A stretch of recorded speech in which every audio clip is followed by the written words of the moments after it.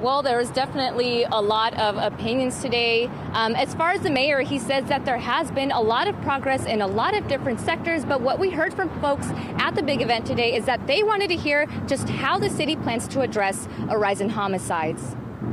Okay, it's my turn.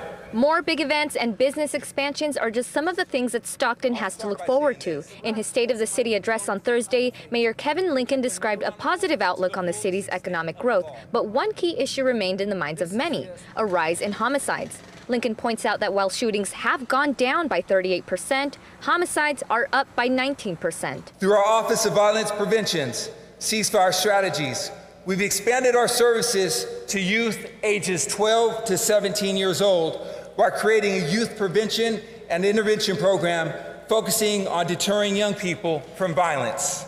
In addition to the youth-focused prevention programs, others believe more must also be done to enhance local law enforcement resources. I think there has to be more aggressive recruiting, more diversity, and, you know, our young people like to see police officers that look like them.